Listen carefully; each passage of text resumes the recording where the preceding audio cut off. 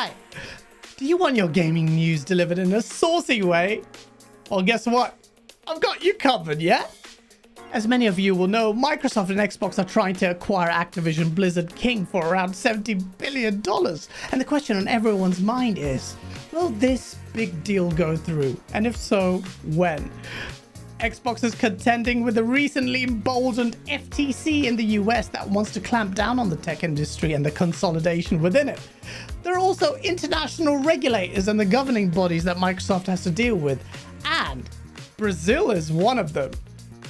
Interestingly, Brazil requires some open disclosure on submissions made by corporations who have to offer their opinions on such deals, and as a result, we get a very interesting glimpse into the mindset of these corporations, in particular Sony, when it comes to this proposed acquisition. The long and short of it is, Sony is scared. Hey! Okay, maybe concerned, shall we say? Concerned.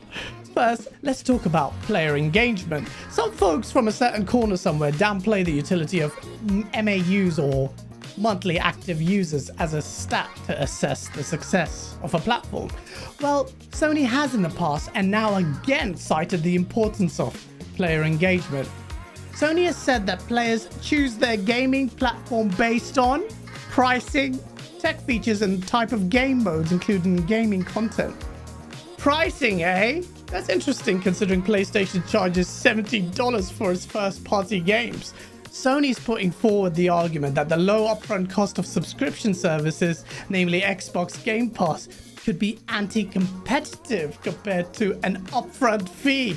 And check this out, Sony thinks it could harm consumers by reducing the quality of their games.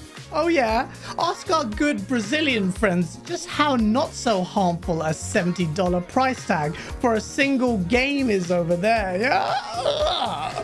But Sony has its own subscription service, PlayStation Plus, so isn't it guilty as well?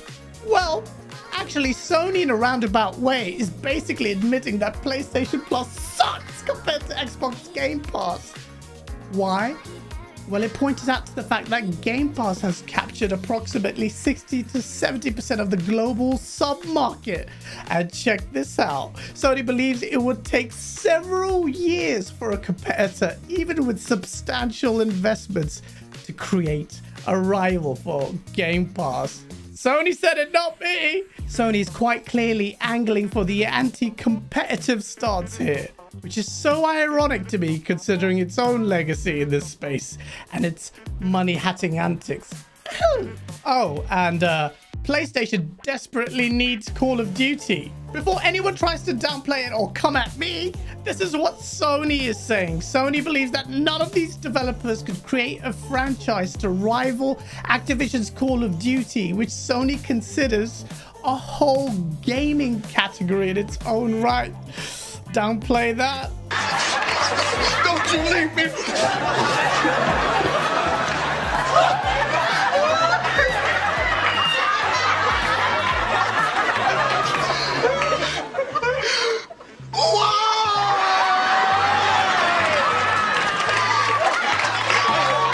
PlayStation simply cannot compete. That is what Sony is saying. An open admission of the obvious, yet some still continue to deny that to this day.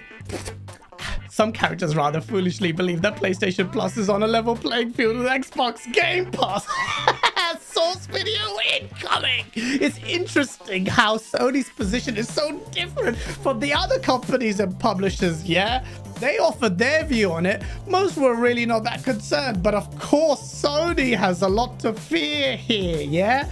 Self-preservation and all that. The acquisition of ABK is not going to be a smooth one.